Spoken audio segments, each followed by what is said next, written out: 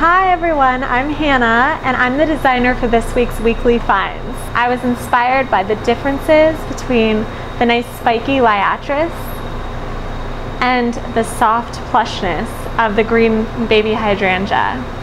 It's so interesting to do two completely different shapes, something long that adds real height and then something that sits just as the base, opening and flowering. And then also we have some calla lilies.